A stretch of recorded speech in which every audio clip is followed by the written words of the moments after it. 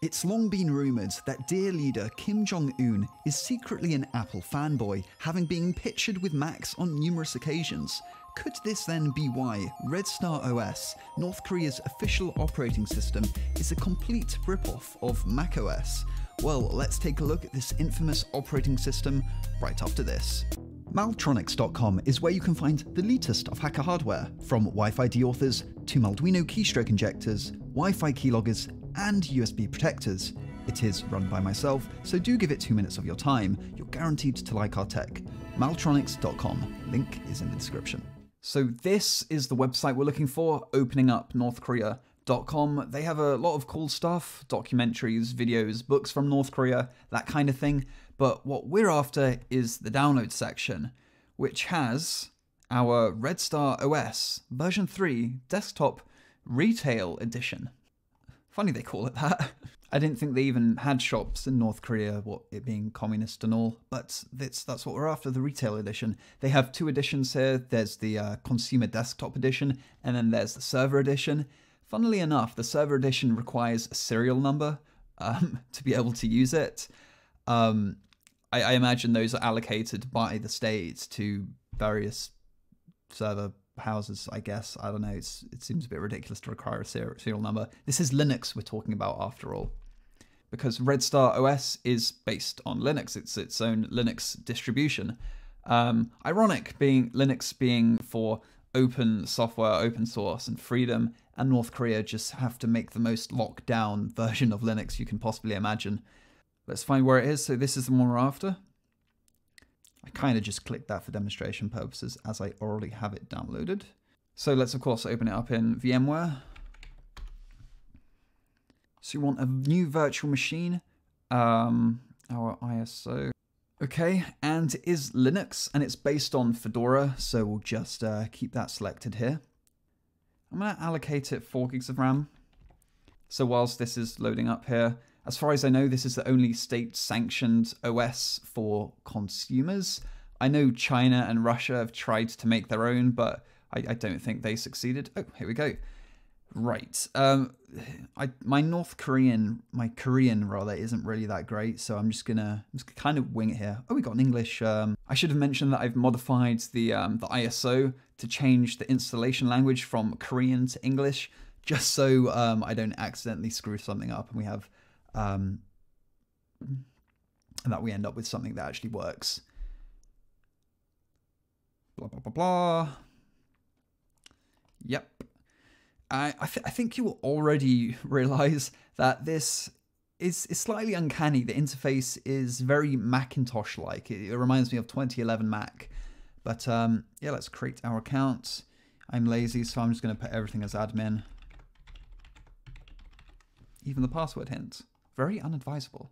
North Korea have their own intranet. You might have heard they don't actually have access to the internet. So here they'd put in their intranet details, I would imagine, but we'll leave that for now. Closest city. It's funny they allow you to select whereabouts you are in the world. Okay, so the defaults are Japan. Well, the default is Korea, of course, but there's Japan and Russia. I'm going to select London, England. This is probably one of the most interesting date and time prompts I've ever seen. You might be a bit confused by that, but today's date, this is accurate. However, you'll see down here, it says 108.4, and that's because in North Korea, they use their own calendar system. They don't use the Gregorian calendar that we use, where the year is 2019. They use a calendar system called Juche. I think that's right, Juche. And year 0 is the year that Kim Il-sung was born. And since he was born 108 years ago, the year in North Korea is 108. So they have that there. So it's April 108 in North Korea. We even have the spinning beach ball of death. How cool. How cool is that? They really went to great lengths here to copy macOS as closely as possible. While this is installing, the previous version of Red Star OS was actually based on Windows XP. Somehow a fanboy must have taken control of their computer systems and just switched everything over to Mac, because that's what it's based on now. Right, we might be here a while. 3 minutes. This version 3.0 of Red Star OS, was actually smuggled out of North Korea by a Russian student. That student must have had some balls, but I believe the reason for North Korea creating their own operating system was that they're just so damn scared that some Windows operating system or Macintosh or something might have some kind of backdoor put in by the US government, which, to be fair, is kind of understandable on their part, given if you look at the Vault 7 leaks, those were pretty insane. Oh, and by the way, this isn't a hacking OS. Some of you might think we're going to get into this and find a ton of penetration testing tools. We're not. This is meant for just normal North Korean people with, like, you know, normal everyday things on it. There's no penetration testing tools at all. However, there are some very interesting security implementations they have on this, which we'll look at a bit later, but they are really quite scary from the whole privacy perspective. I'm really not liking this green color everywhere. It resembles vomit, and it makes me sick whilst I drink my coffee. Why isn't it red? Why do they have to go with green and not red? Something's just boggled the mind. Oh, okay, did it itself. And here we are. Yes, this is very Mac-y, very 2011 Mac. So the password that's set is admin. Okay, and we're in. Lovely green puke color as expected. But we've got a dock here with various... Everything's in Korean, by the way. I'll show you a way to change that in a few minutes. But for now, let's just try and muddle through things. We have, I believe this is the Finder. Very familiar. They've even changed the Apple logo in the top left to a red star. We've got a red flag over here. Great. I doubt Apple has any chance of suing these guys, but I'm sure it's something Apple would try. Right, so let's have a look at about this machine, which I believe this one is. You see Red Star 3.0, it's detected my internals fine, and that actually shows that we're running 3 gigs of RAM instead of the 4 that we set earlier, and that's because this is a 32-bit operating system. Unfortunately, so the max 32-bit operating systems can see is, I think it's like 3 or 3.5 gigs or something like that. So that's kind of disappointing. But I imagine all the computers in North Korea are pretty ancient anyway, so it probably doesn't make much of a difference. So let's try and get into the some kind of settings here, so we can... Oh, okay. This is, I believe, their version of system preferences. What do we have? Okay, let's change that resolution. Oh, nice. Nice. Okay, so let's have a look at the desktop backgrounds there. They've at least gone so far as to not copy Apple's backgrounds, but then again, those Apple's backgrounds they have a lot of US, American landscapes in them. I don't think the North would be all that keen on that. What's this? Flowing green fields. Majestic mountains. That's cool. Very high resolution backgrounds. Brilliant stuff. I'm guessing these are pictures taken in North Korea. Oh. Actually, okay, I kind of take that back. That doesn't look like North Korea. If we go down here... okay, now this is what I'm after. Are these what North Korea is hoping to defend themselves from American nukes? Snowy photoshopped image. I don't think they're going to have much luck with that. What else have we got? This looks cool, I guess. I don't know what's going on here. Are these rice fields? I don't know. A sunset, that's pretty cool. Okay, let's just leave it at the North Korean defenses. Let's leave it at that. It's very magnificent. So before we go any further, I do want to try and change the language on this somehow, because this North Korean is really going to hold me back here. By default on Red Star OS, there is no root account. You have to do some funny business to get root, because it's just not here by default. That doesn't really surprise me. So there is this file you can download online, this redstar root.rpm. This file gives you root essentially. I'll link it below. It doesn't come in the ISO by default. I've edited the ISO and put this in, but this will give us our root. I believe we have root, I think. Okay, let's have a look. Let's try and get a terminal up. Can we find terminal, please? Terminal, where are you at? There we are, terminal.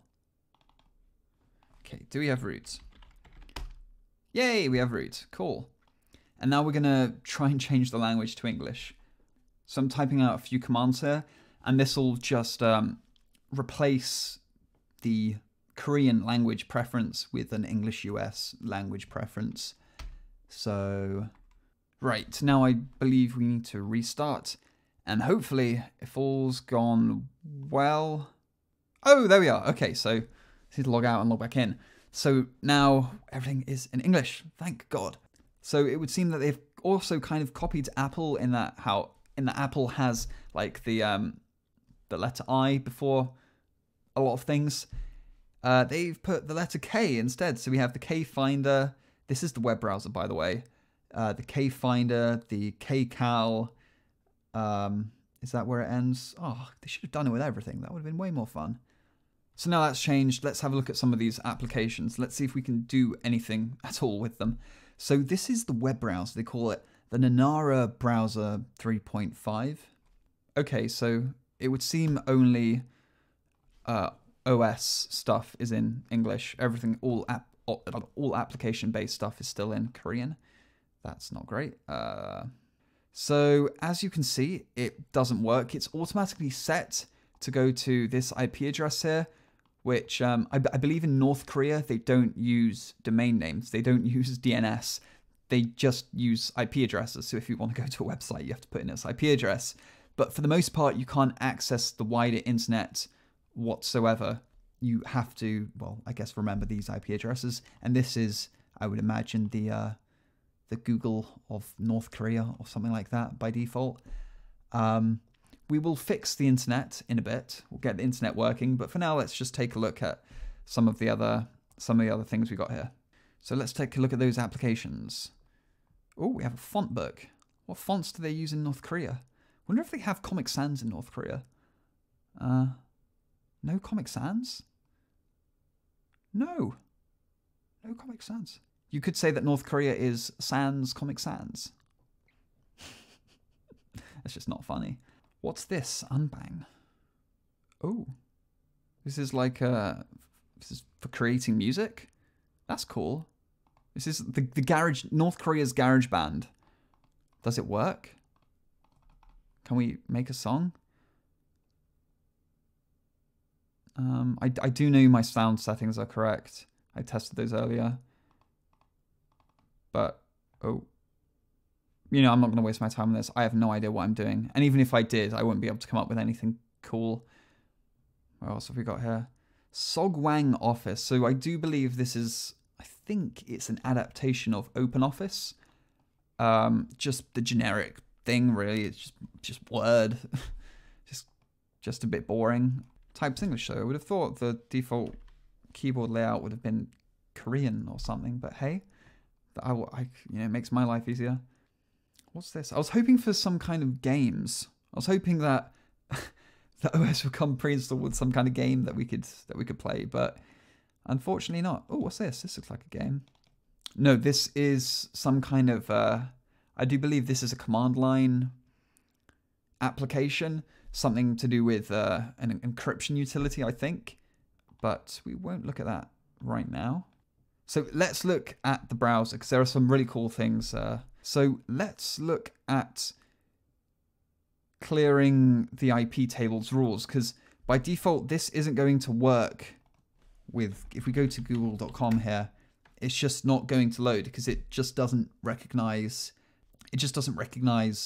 that address, because it's still in North Korean mode. So we need to play with a few things, and we just clear the IP tables rules. I do believe we should be able to get access to the internet.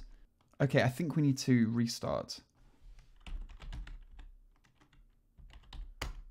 And voila, we have google.com. Isn't this amazing? So let's have a look at what browser we're actually using here, because I do believe this is like a reskinned version of Firefox. So if we say, what browser? God damn it.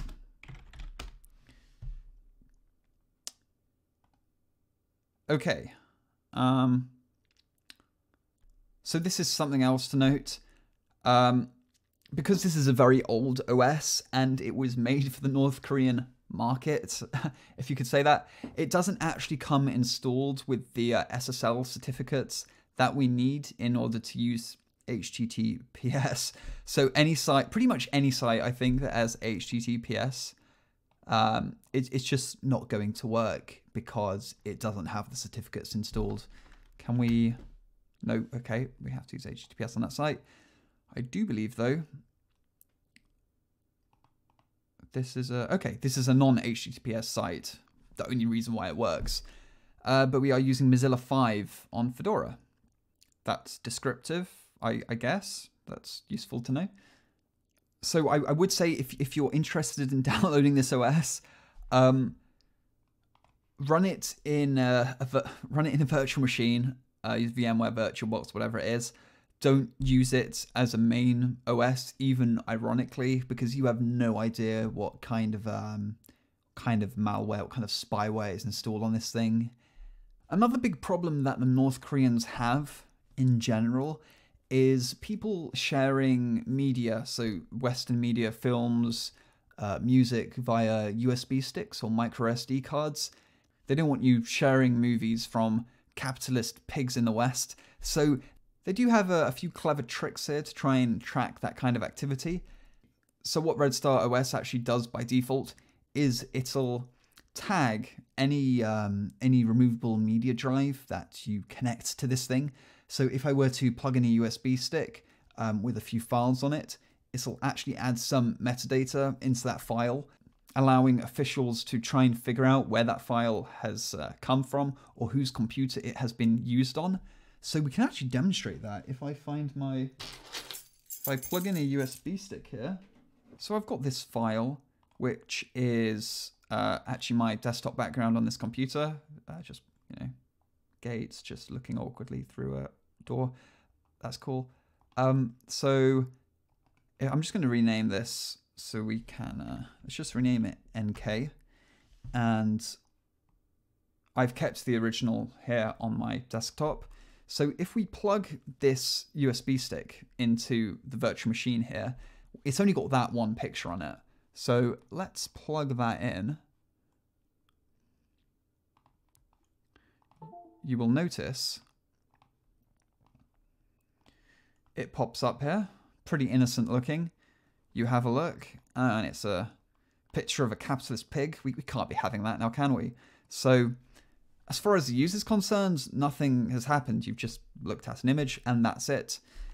But actually, if you were to then unplug this USB from this and connect it back to our actual computer here. So this is back on the computer, and I'll get the original and kind of put it side by side. You'll notice it's still the same file size. Everything looks pretty vanilla. Nothing looks like it's changed. I mean, other than the date modified there. So you can see something has happened. This innocent looking photo has been modified. However, if we open up a commands prompt here and get a hash of those two files, you'll actually notice the hash is ever so slightly different. How do you do this on Windows? I don't use Windows all that often. Sorry, I don't Windows all that often. So we're in the USB stick here, and oh, God damn it, we're not on Linux. Okay. So we've got those two files. You actually notice the file size is slightly different. So if we take a hash, you see the hash is, well, the SHA-1 of that file is that. Whereas if we look at the North Korean one, it's different. So there has been some modifications to the file we've plugged into Red Star OS there. So what it does, I believe, is it takes the it takes some of the serial numbers of the computer, so some of the hardware serial numbers, and it just imposes that onto files such that the North Koreans can figure out who is distributing these illegal files, figure out where they came from, and imprison them and their whole family, or something to that extent, I'm sure. Which is why you should never use it as an actual operating system. Don't use it as a daily driver. Even ironically, even if you want to brag to your friends that you're using a North Korean OS, just don't do it. So that's a TLDR of this video. Don't use Red Star OS. But I hope you enjoyed this video. If you liked it, make sure to hit that like button, subscribe if you haven't already, and stay tuned for more hacking videos. Have a good one.